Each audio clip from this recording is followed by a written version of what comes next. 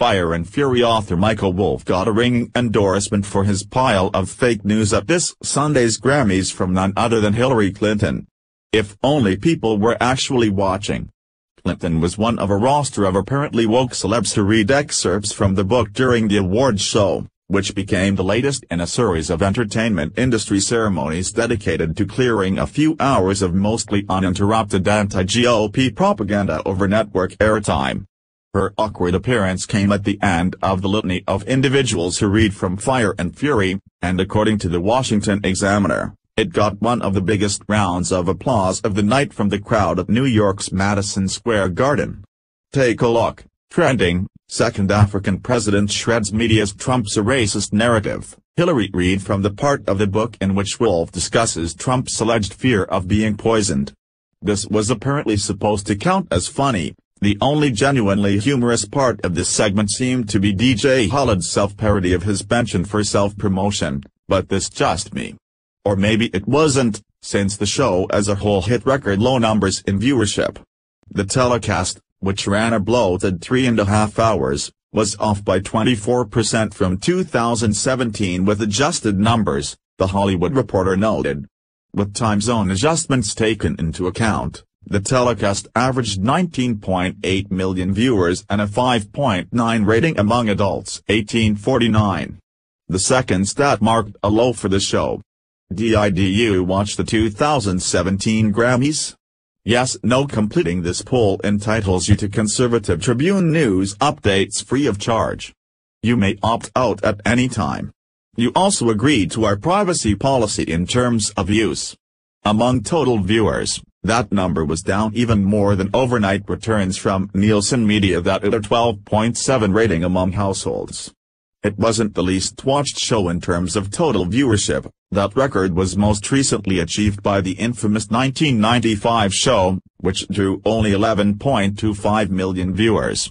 That show was criticized for being profoundly out of touch. In a year where alternative rock and hip-hop were ascendant, the winner of Album of the Year was a nearly septuagenarian Tony Bennett. There was no such complaint that could have been made involving Sunday's show. Not only were the marquee names out in force, Bruno Mars and Kendrick Lamar were the big winners. The show could hardly have been more woke in the colloquial sense. And, in 2018, there's nothing the media thinks is hotter than being woke. The problem is, America seems to disagree. Perhaps it's because they just aren't woke enough yet. Or perhaps it's because they see through the obnoxious fakery that is wokeness. Related, breaking, Andrew McCabe's time has run out.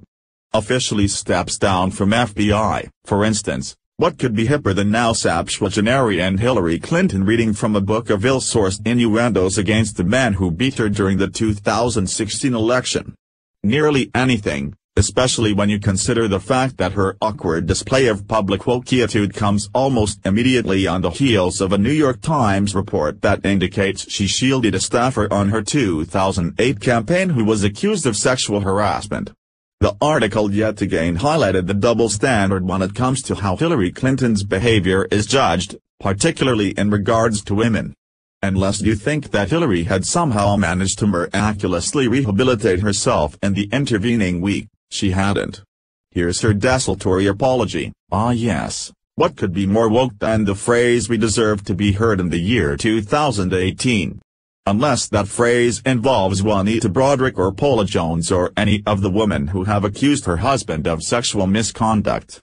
If she thinks nobody noticed that discrepancy, she's truly lost it. This is why so many people mistrust the Hollywood political complex on the left. And yet, there are so many sources that were willing to give the show a pass on the low ratings. The Hollywood Reporter noted the criticism of the political tenor of the show, but blamed the low ratings on another cause. The 2018 Grammys were set up for a fall by the night's big nominees, they wrote.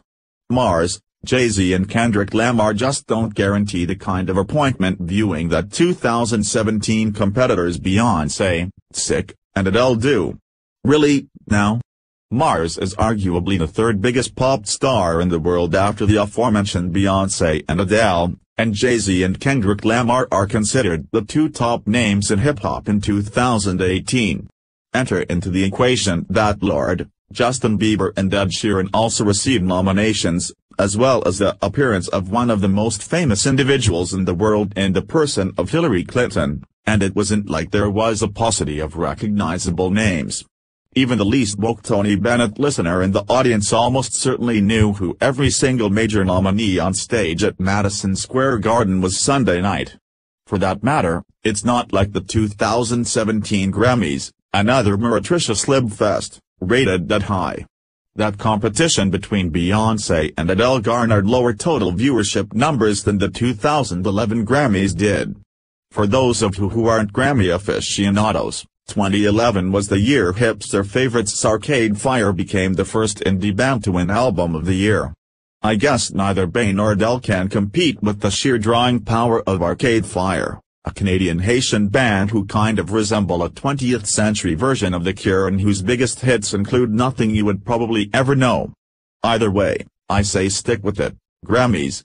Have Hillary Clinton awkwardly recite from whatever the biggest propaganda piece of that given year happens to be.